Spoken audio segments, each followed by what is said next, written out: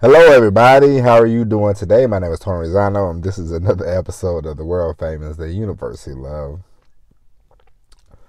The best podcast, ladies and gents, in 1, 2, 3 galaxies. But ladies and gentlemen, you and I, we just call the show Online Marketing Moves, and we are coming to you live today. Ladies and gentlemen, today we are going to talk about something important. Ladies and gentlemen, we are going to talk about why buy the cow when the milk is free. Ladies and gentlemen, and when I say that, I mean do not give everything in your business away for free. Don't give all your information away for free. Don't do this, don't do that. Ladies and gentlemen, you are in a paying situation. Ladies and gentlemen, you want customers that's going to pay you hard-earned cash, baby. You want to make money. You're not here for charity. I mean, charities make money, for goodness sake. So, ladies and gents, when I first started my online journey, there was a lot of people always saying, give value robots. Give value, this, that, the other, you know. Give it to them for free, give it to them for free, give it to them for free, and then eventually they'll pay. And to me, that didn't make any sense. And because where I grew up, nothing was free. It was, hey, you want to help me do this, want to help me do that, you know. Somebody would buy your soda. Somebody would, let's say you help them. You say, hey man, let me help you mow your yard. They give you a couple bucks. You would rake some leaves. You would get a few bucks. There was always something in it for you. I'm not saying, hey, if you call your friend up and say, hey friend, could you help me move? Are you gonna not buy your friend pizza? That's the least you're gonna do, right? Of course. So there's something in it for your friend, There's a gift. There's something. It's not necessarily just free. Now you might go to the movies and they might charge you $500 or $5,000, but your friend, hey man, 2 pizzas and a soda, thanks, But that's something. And these people were always telling me, give things away for free, and I thought to myself, that sounds ridiculous. Why would I give stuff away for free? And so I've been thinking this week about, what kind of books I want to start writing, and, how much I want to price them for, this, that, and the other. And I remember I was reading a quote by Robert Kiyosaki, and he was saying he was getting interviewed in, I believe he was in Taiwan or he was in Korea maybe. Somewhere like that. And he was interviewing this, and this young lady was interviewing him. And the young lady said, I wish I could write books, blah, blah, blah. And he told her, you should take a selling course, to promote your books and stuff like that. And she got offended. And he told her, he said, I'm not a writer, I'm a best-selling author. He's basically what he was saying was, he said, hey, I sell a lot of books. I'm not necessarily the best writer in the world, but I sell a ton of books. And she was highly offended that somebody because she graduated from college, as he put it, that he was offended that he would tell her to take a selling course, and she thought selling was dirty and this, that, and the other. But everybody is selling to everybody. I'll give you an example. Let's say me and you and another guy, we got another friend. We all 3 work in the warehouse. One of us has a car, okay? One of us has a car, and all 3 of us want to go get lunch. The 2 people with no cars, the guy that's driving, he don't care where he goes for lunch. The 2 people that doesn't have the car, they want to go the polar opposites. One wants tacos, the other one wants chicken. You know what I'm saying? And so they're gonna go up. They're naturally gonna go up. It's not a bad thing, but they're naturally gonna go up to the guy with the car and they're gonna say, "Man, you really want to go get tacos again, man? We just had tacos the other day."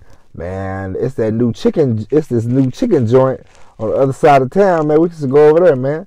Shit, man. You know, if you go over there, I'll pay you, man. I'll pay for yours, man. You know? And the guy like, oh, interested. You gonna pay for mine? Okay. And then he's gonna quite naturally he's gonna start leaning towards the chicken place. But the guy that wants the tacos is gonna come over there. And he's gonna sell his pitch, and the whole time they're not thinking about it, but they're selling, you know.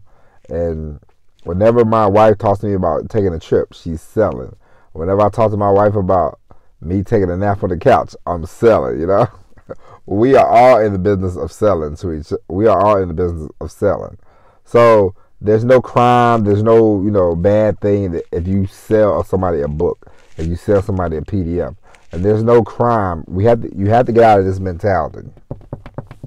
There's no crime if you sell it if you sell it at a higher price. Let's say you don't want to be one of these.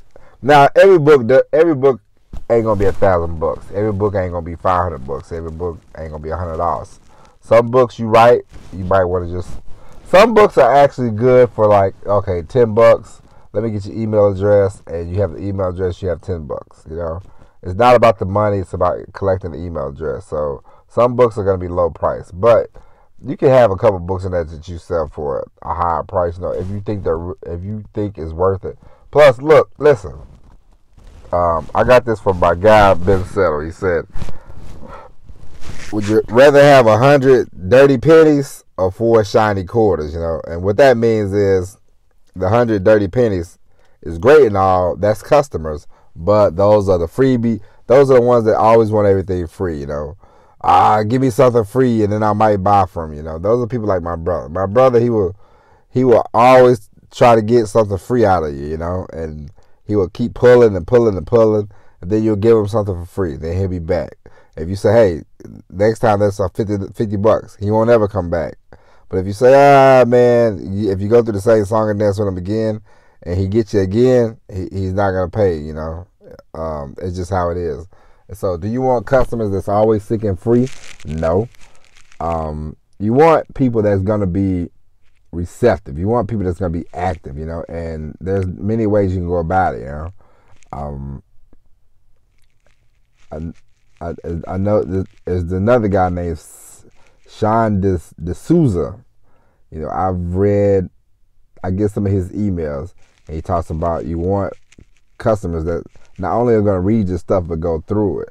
And that's a good point, because you want people to go through your stuff. You want people to be really gung-ho about it. So then if they tell the next person, they'll see the enthusiasm from that person. They're like, hey, let me go check this guy out. Will it work every single time? No, but referrals are great, you know. Selling period is great. You should always be you should always be selling something, though. Selling something, directing them to somewhere, you know. You should always be doing that. And because I thought about this, writing this PDF book, you know. I'm not going to give away nothing, but I said, you know what, I'm going to sell it for $200 a pop. And I have a laundry list of ideas that I'm going to write down and tell some stories and write a book. And the approach is going to be, you rather spend $200 on this book than ... on, you know, what the subject is going to be. And I think I have emails lined up. And so I need to just fast forward and write this book. And it will be a great example of selling something at a premium price. And so, ladies and gentlemen, you don't have to sell everything for everything. Everything ain't got to be Tiffany prices. But everything don't have to be Kmart prices as well. You can mix it up. You know, you're going to have some high ticket things, some low ticket things. The point is, the faster you go, you want to start generating income as quick as possible. The quicker you generate income, the more confidence you'll get.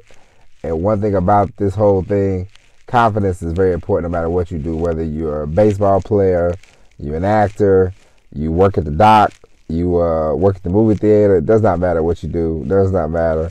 You want to be on top of things. You want to feel special. You know what I mean? So, do that. You know what I'm saying? And ladies and gentlemen,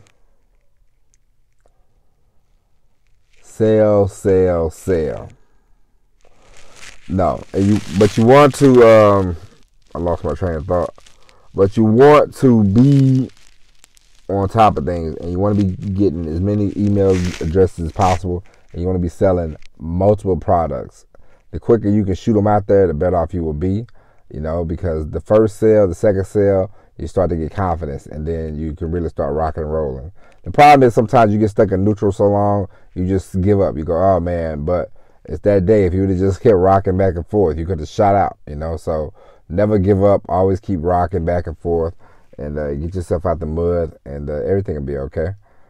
And just remember, high ticket, low ticket does not matter. What your niche is does not matter. If you're on the YouTube, the writing, the podcasting, does not matter. Everything. Drive everything to an app. Drive everything to a website. Drive everything to your podcast. Drive them somewhere, And I got another piece of advice. Never make people do like two things at once. So if they listen to the podcast, don't be pitching, the 100 things you got. Say, hey, at the end of the podcast, you start building the podcast. Say, hey, go to, joeblow.com to find all the t-shirts, all the links, all the articles, and the more active your website is, the better Google likes it, and the more Google will rank it higher and higher. So there you go. But ladies and gentlemen, that is it. We will be back maybe tomorrow, but definitely Monday with the all-new episode of Online Marketing Moves. But until then, my name is Tony Rizzano. Thank you for listening. And as always, everybody, peace.